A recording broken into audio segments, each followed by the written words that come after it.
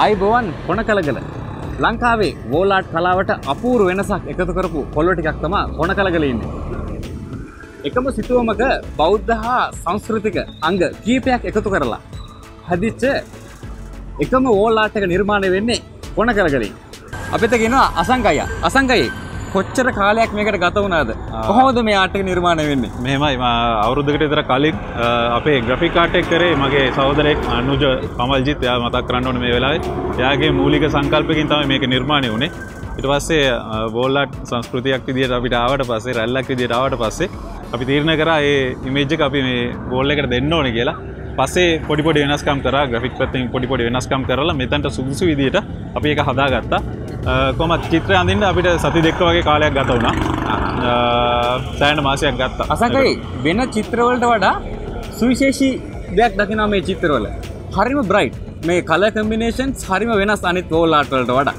ඒක කොහොමද තීරණය කරේ? අපි මෙහෙමයි අපි මුලින්ම ග්‍රැෆික් ආර්ට් එකේ විදියටම අපි කලර්ස් තෝරගන්න තීරණය කරා. එතකොට ඒකත් එක්ක බලනකොට අපිට ගොඩක් වෙලාවට හිතුනේ ලැක එකක් පාවිච්චි කරලා අපිට ඒ කලර්ස් වලට යන්න බැරි වෙයි කියලා. ඒක නිසා අපි පාවිච්චි කරේ වාහන වලට පාවිච්චි කරන ඔටෝ පේන්. චුට්ටක් මිල අධිකයි.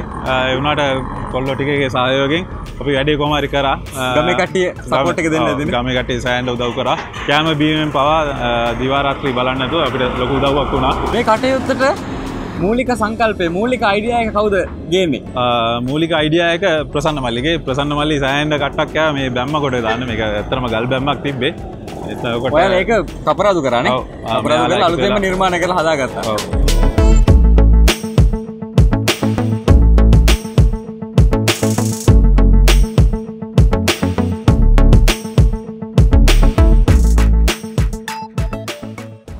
අතරම කොල්ලෝ ටික තමයි සපෝට් එක ඔළුවට දැම්ම ඉස්සන අයිඩියා එක. අතම කියනවා මේ පාරේ නිකන් ඉන්න කිව්වා මම පොඩි ටෝකක් දැම්ම මට තනියෙන් කරන්න බැරි හින්දා මම කිව්වා කොල්ලන්ට කරමුද මෙහෙම එකක් කියලා. කොල්ලෝ කීයක් ප්‍රසන්න මල්ලි සෙට් වුණාද ඔක්කොම? සාමාන්‍ය ඉතින් ගමේ ඉන්න කොල්ලෝ ටිකෙන් දලුවක් 30ක් විතර ඉන්නවා. 30 ඊටත් වැඩි එහා ඉන්නවා. ඉතින් සාමාන්‍ය ඔක්කොම කරනකොට ඉතින් පොඩි ඇගේ කටියන ගතියක් තියෙනවා. ඉතින් කොහොමද දෙන්නේ තුන් දෙනෙක් ඉස්සරම සෙට් කරගෙන ඉස්සලා කොල්ලොන්ට ඔක්කොරම ගෲප් එකක් හදලා මැසේජ් කරලා කට්ටිය කොහොමද සෙට් කරගෙන එන ලොකු බාධක මැද වැඩේ ගොඩ දාගත්තා. මුදල් හදලා එකතු කරගත්තේ කොහොමද? ඇත්තම කියනවා ඉතින් ඉස්සරම හිතන්න බෑ මේකේ චිත්‍රයක් අඳින්න පුළුවන්ද කියලා. ඒතර ගොඩක් කට්ටිය කිව්වා මේකේ චිත්‍ර අඳින එක බොරු වැඩක් තේරුමක් නෑ. බොරු වියදම් අනම්මනම් කියලා පොඩි අර මානසිකත්වයේ පොඩ්ඩක් පහත් කරන තත්යකට දැම්මා. ඒත් ඉතින් අපේ උත්සාහය තිබ්බේ වැඩේ කරනවා කියන එක. ඉතින් ඇත්තටම ගොඩක් කට්ටිය උදව් කරා. ඇත්තටම මූලික තැනේ ඉඳන් මේක කපරාදු කරගන්න සිමෙන්ති මිටි වැලේ ඔක්කොම බලපුවාම ඉතින් ඔක්කොම ඒ කියන්නේ වැඩේට ලොකු ධෛර්යයක් දුන්නා. ඇත්තම අසල්වාසීන්ම තමයි ගොඩක් වීඩි පාර්ක් එකෙන් කඩවල් වෙළඳසල් වලින් තමයි මුදල් ආධාර ගොඩක් ලැබුණේ. ඉතින් එදා වැඩේ පටන් ගත්ත දවසේ නම් අවසාන වන තෙක් රැට කොල්ලන්ට කන්ට වොන්ට ඔක්කොරම ඒ කියන්නේ අඩුවක් කරන්න නෑ. ඉතින් ගොඩක් කට්ටිය උදව් කරා.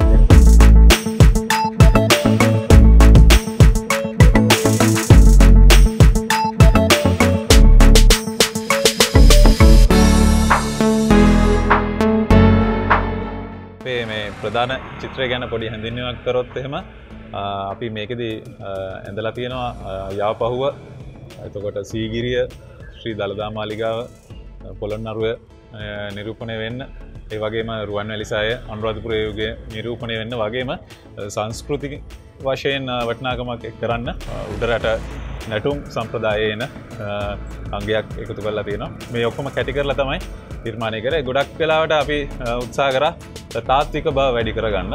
ඒක නිසා අපි ත්‍රිමාණ ගතිය වැඩි කරගන්න එළිය අඳුර ගොඩක් පාවිච්චි කරා. ඒක තමයි මේ චිත්‍රයේ තියෙන විශේෂත්වය. ඒ වගේම කලර්ස් වල ගොඩක් අපි ඇහැට ප්‍රිය කලර්ස් තමයි ගොඩක් පාවිච්චි කරලා තියෙන්නේ.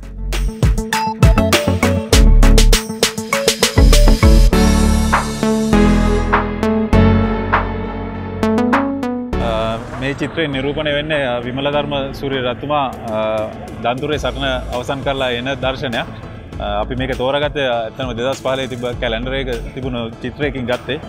ඇත්තට මේ කාර්යය අපිට හොඳින් කරගෙන යන්න අපේ යාළුවෝ මේ මල්ලිලා ගොඩක් සහයෝග දුන්නා. ඒ වගේම විශේෂ ස්ටෝරියක් දෙන්න ඕනේ ඩිල්ෂාන් මල්ලි. එයා ඇත්තට මගේ චිත්‍රවල ගොඩක් කොටස් මෙයා ඇඳලා තියෙනවා. මේකේ ඒ වගේම අර දළදා මාලිගාවේ ස්ටෑන්ඩ් ප්‍රමාණයක් මෙයාත් සහයෝග දුන්නා. ඒකත් එක්කම තමයි ගියේ. මල්ලිගෙන් අහලා බලමු මොන වගේ හැඟීමක්ද තියෙන්නේ කියලා. ඇත්තටම අයියත් එක්ක මම මේ නිර්මාණය උදව් කරලා තියෙනවා.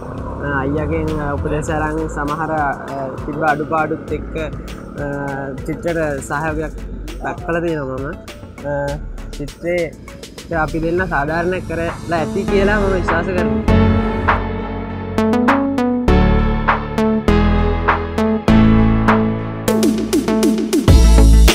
අසංකයේ මේ සිතුවම දෙපැත්තෙම සිංහයෝ දෙන්නෙක් ඉන්නවා. ඒ වගේම මේ සිංහයෝ අපි හැරෙන පැත්තට හැරෙනවා. හරි අපූර්වට ඒක නිර්මාණය කරලා තිබ්බා. ඇයි මේ සිංහයෝ දෙන්නෙක් නිර්මාණය කරන්න හිතුවේ?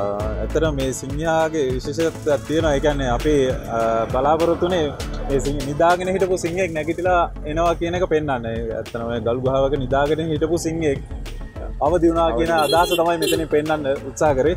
ඒ වගේම ත්‍රිමාන ගතිය එකතු කරන්න අපි අර මං කලින් කිව්වා වගේ එළිය අඳුර ගැන ගොඩක් විශේෂයෙන් හිතලා මෙයාව නිර්මාණය කරලා තියෙනවා. ඒක තමයි විශේෂත්වය. ඕන තැනකට පේනවා අපි දිහා බලාගෙන ඉන්නවා වගේ. ඒ කියන්නේ අපේ සිංහල ජාතිය නැවත නැගී සිටිනවා කියන අරමුණ තමයි මම හිතන්නේ ඔයගොල්ලෝ ඒක නිරූපණය කරන්න නැත්තේ. ඉතින් අපි අවසාන වශයෙන් අපේ අසංකයලා කොණකලගල ප්‍රසන්න ඇතුළු ඒ සියලුම කණ්ඩායම ලොකු කැපකිරීමක් කරලා තමයි මේ නිර්මාණය එළි දක්වුවේ. ඉතින් අපි සුබ ප්‍රාර්ථනා කරනවා ඒ සියලු දෙනාගේම ජීවිත සාර ප්‍රකාරයෙන්ම සාර්ථක වේවා. තුනුරුවනේ පිට ආශිර්වාද දළදා සමිඳුන්ගේ රැකවරණය ලැබේවා කියලා. බොහොම ස්තුතියි.